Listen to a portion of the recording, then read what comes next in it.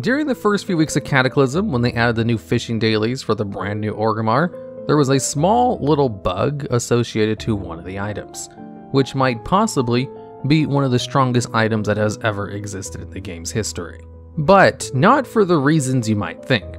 The quest was called a Golden Opportunity, which is still in the game to this day, although of course the bug has been long since fixed.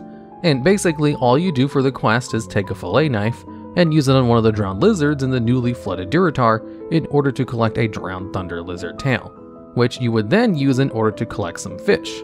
As the drowned thunder lizard tail, on a 10-second cooldown, would let out a little electrical blast that would instantly kill all the nearby fish, which was necessary for completing the quest.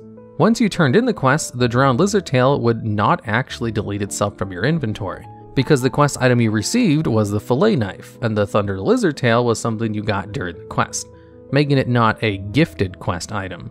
So you basically got to keep the item, and it could be used anywhere in the world, not just the quest location. A simple little item which just put out a little thunder effect, but didn't actually do any damage. So where is the harm in that? Well, it wasn't on the global cooldown.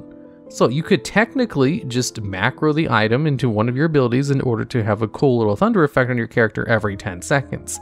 However, there was a little bit of an exploit with this item. Well, in addition to the bug where it didn't delete itself from your inventory after turning the quest. The item's exploit was that you could use the effect of the tail multiple times before it actually triggered its 10-second cooldown. And since it was off the global cooldown, what you could do was just macro the ability to use the item countless times before it triggered its 10-second cooldown. And every activation of the item would trigger the Thunder special effect. So, if you took this item into the middle of Orgrimmar, and then used it hundreds of times a second, it would completely crash everyone's frames per second, and sometimes would even cause people's clients to crash as well. And since this item could be used anywhere in the world, some people actually took this into battlegrounds in order to lag out and disconnect the enemy team for easy wins. Because the player using it could purposefully set their in-game settings to the lowest possible ahead of time in order to avoid the effect, while the enemy players running their games at the highest settings they could would not be prepared for the CPU load that was about to hit them. And since this happened in 2010, the average computer at the time was not very good, so it was probably pretty easy to crash most people's clients with the item.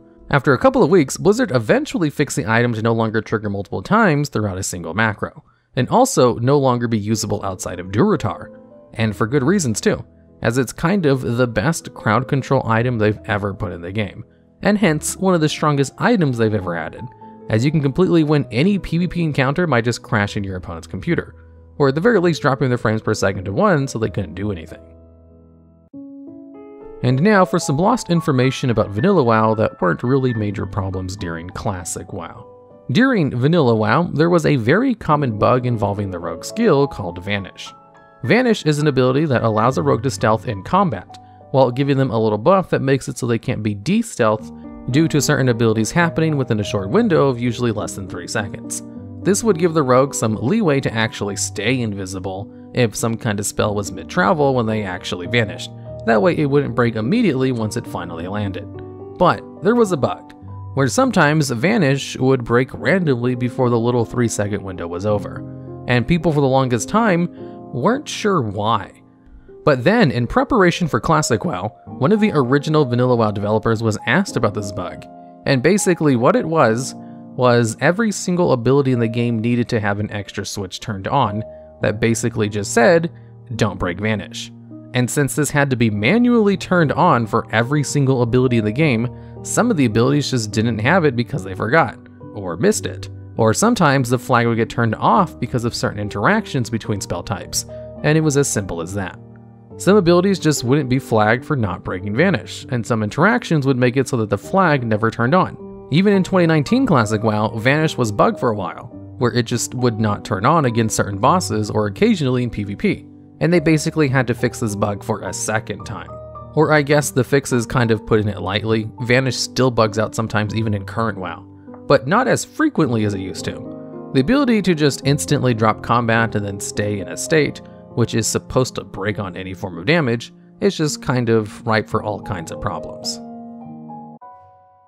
Located in the Tanaan jungle in Draenor is an NPC named Fel Rangari Anaara. If you kill this NPC, she'll drop an item called the Vial of Fel Cleansing, which is necessary in order to tame one of the Fel Wolves in the area.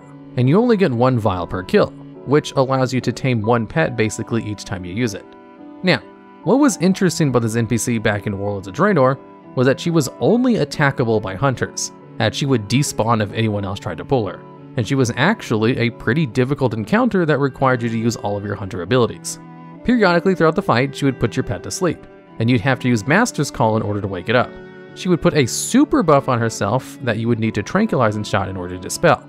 And she would occasionally go invisible where you had to use your flare in order to reveal her.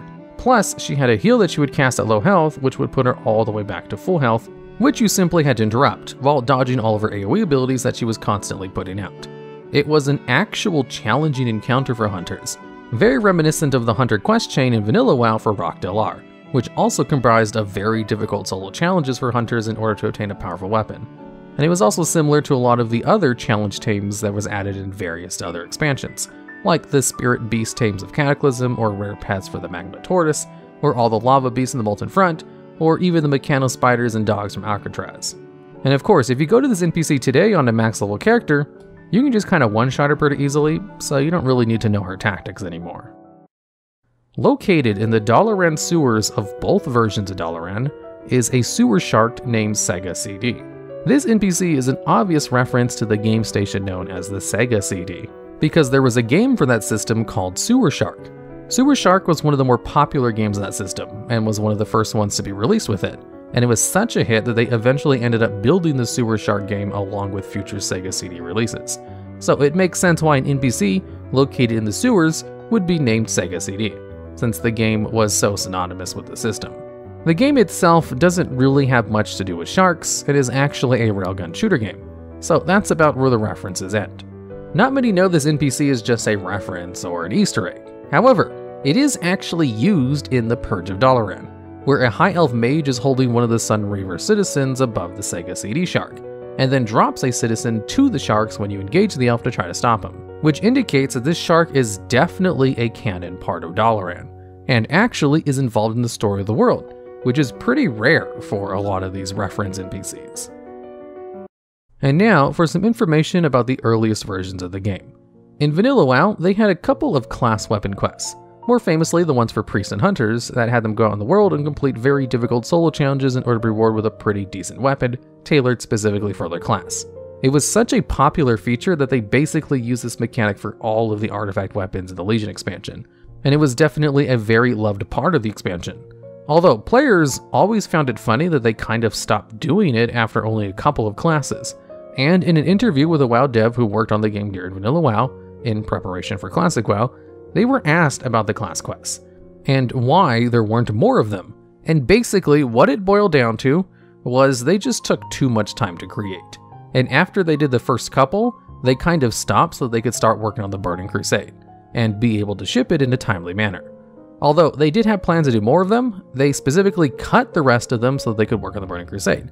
And not because they thought they were an unpopular feature or anything. They just simply took too much time to make for how few people actually got to do them.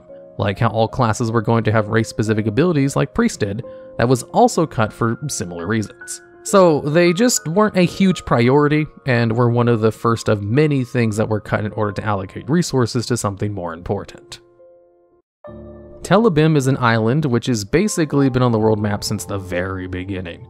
However, most of its life in Warcraft has been as an unknown labeled island on the world map, and we've never actually been to the place, with there only being a few references to it in-game.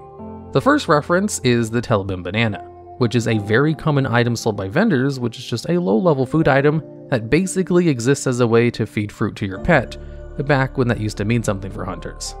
Now it's just kind of a useless food item that you can buy if you want a low-level food. And there's also a series of 3 damp diary pages that you can fish up in the open world if you're fishing in Azeroth. They depict the days 4, 87, and 512 of a person who was stranded on an island full of bananas. Diary, Day 4. I have been stranded on this island now for 4 days, left alone with my thoughts. Bananas are pretty tasty, but what a long climb to reach them. When I'm not getting food or protecting myself from the periodic rain, all my thoughts are on rescue. I would not be so hopeful if it were not for the boxes of paper and bottles that washed up ashore with me. I laugh now to think of all the time I spent on that ship, cursing that I was stuck with a boatload of alchemists and scribes. The next entry is available for day 87, where it clearly depicts the writer of the diary is going mad, as he starts talking about how the bananas are after him, and how one screamed as he started eating it. Then on day 512, he talks about how the bananas have started talking to him, and he's stopped eating them, and that the banana civilization is actually quite a great one and he feels sorry about destroying them in his early days.